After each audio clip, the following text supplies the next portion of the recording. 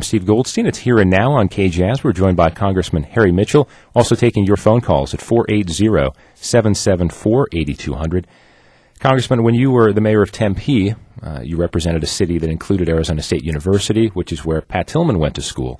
We've had some controversy about how the news about Mr. Tillman's death was handled. Recently, former Secretary Donald Rumsfeld testified before Congress. How do you think of how this whole situation has been handled? What should have been done better? Well, I think, first of all, they should have told the truth. I think everybody understands there is such a thing as friendly fire, and there are accidents. But what the Army did in this particular case was completely covered up.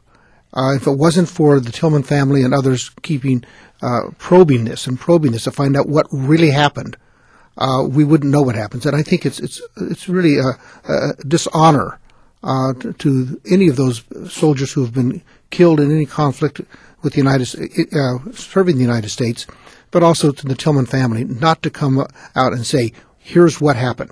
And I think more than anything else, it's the dishonesty and the cover-up in a way that is the most alarming. Not the friendly fire. People understand that happens.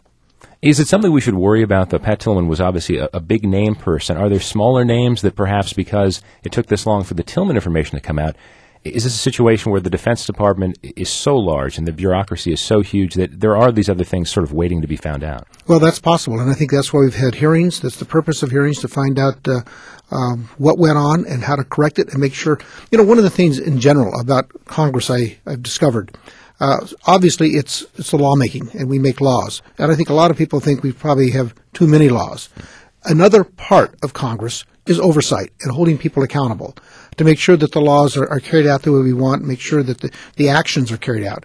And I think that this is something that I've learned being in Congress, which is a little bit different than in the state legislature or even city government, that a great deal of the responsibility of Congress is oversight and holding people accountable. And that's, I think, one of the purposes of these hearings with the Pat Tillman.